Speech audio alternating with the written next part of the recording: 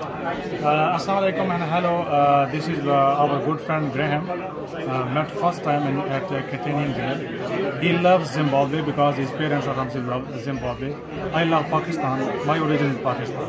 We have same story, and he swam from England to France 21 miles. So you can tell story in your short version.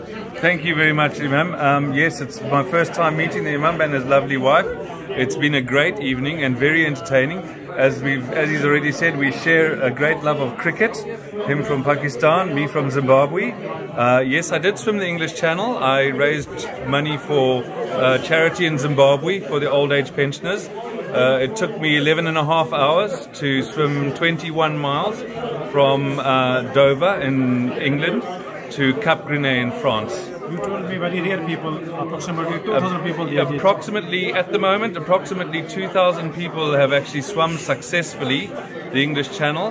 The first time it was swum was in 1875 by Captain Matthew Webb. So there's been 2,000 people who have swum the English Channel.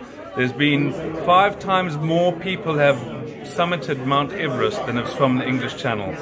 And it is it is known as the Everest of international ultra distance or long distance swimming.